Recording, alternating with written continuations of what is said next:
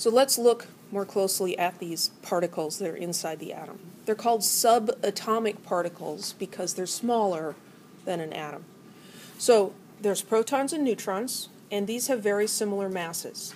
Here in the table, if we look at their masses in kilograms, a proton is 1.67262 times 10 to the minus 27 kilograms, and a neutron is also times 10 to the minus 27. See where the difference in these masses lies?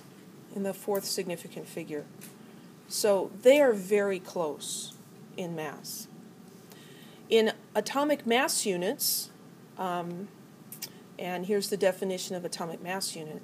An atomic mass unit is 1/12 the mass of a carbon atom that has 6 protons and 6 neutrons. Basically, we need a unit that is similar in size to the things that we're measuring the mass of. Obviously, grams and kilograms are not working. And even like picograms is still way too big. So they created a unit to use with subatomic particles, and they called it atomic mass unit. Very creative, isn't it? The abbreviation is AMU, and we say AMU, not AMU. So in AMUs, a proton is 1.0073, and a neutron is 1.0087. Very close. Relative to them, the electron is really, really tiny, 0.00055 atomic mass units. So it's the proton and the neutron are about 1,800 times larger in mass than the electron. So a lot of the times we basically just say, well, the electron is so small that we don't even need to consider its mass. It's just so small. It's like if you have a big truck, right, and you throw a couple of empty cardboard boxes into it, and what's the mass of the truck now? Well, the truck scale probably can't tell you the difference because it's so small. And so you say it's negligible. It doesn't matter if we throw a couple of empty boxes in here. So that's the way the electrons are. Their mass is so small. They do have mass, but the mass is so small that it really doesn't matter. That reminds me of a T-shirt my husband had for a while. It said, "Electrons have mass? I didn't even know they were Catholic." Chemists have strange senses of humor. So the masses, and you should know that a proton and a neutron are very similar in mass, and that the electron is so small that we can say it's negligible, almost zero. Then the charges, we need to know the charges. Protons are +1, neutrons are neutral at 0, and electrons are -1. And these charges do not have a unit.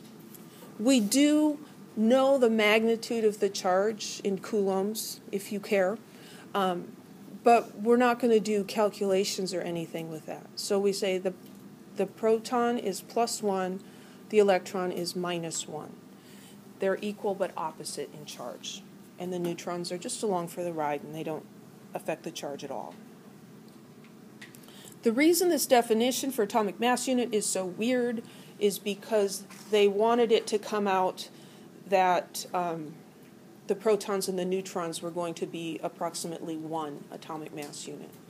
And the carbon-12 atom, which is the one that has 6 protons and 6 neutrons, is a very stable element, and it's easy to obtain, and so that they could reproduce this.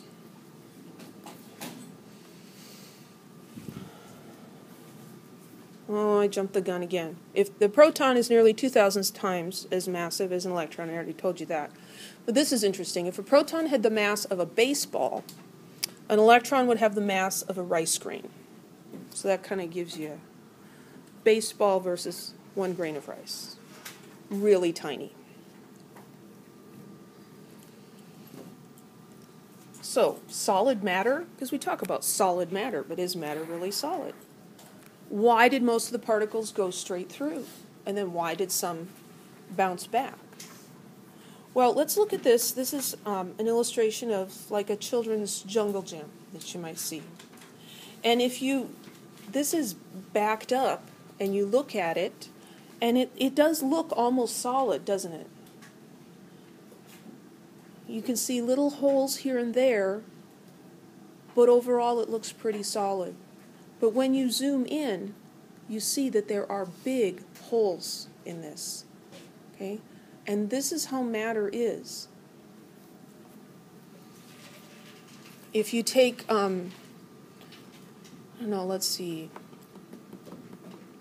If you took like a volleyball net, could you throw or shoot airsoft pellets through a volleyball net? Yeah, easy. You'd have a hard time getting one to hit a string and actually bounce back at you, right? Well, if you took, say, 500 volleyball nets and put them back to back, they're probably not going to line up just perfect, are they? The combination of all those strings being slightly in different places is probably going to create something that's pretty solid. And so that's how matter, while it is mostly empty space, can feel and appear to be pretty solid. So summary of the nature of electrical charge. And again, this is a little bit of physics. So electrical charge. We're talking about electrical charge, but we're not real familiar with electrical charge. We're a lot more familiar with magnetic fields. Okay, so magnets you have experience with, right? You put, like the Brio trains, you put them together one way and they'll stick together. You turn one of the cars around and you can't get them to stick together. If you push them together, they push each other apart. You can mess with magnets on your refrigerator and it wants to stick, doesn't it? But then if you get two magnets to each other, if you align them one way, they want to stick together, and another way, they push each other apart.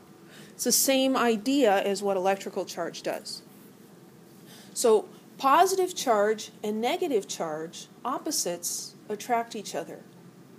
But like charges repel each other. They're going to push away just like magnets do. And when we add these, if you have a positive charge and a negative charge, we say that those charges cancel. Those two things are going to stick together, and overall, there's no charge because you have a plus and a minus. Same number, and they add to zero. We say that's charge neutral. Any questions about that?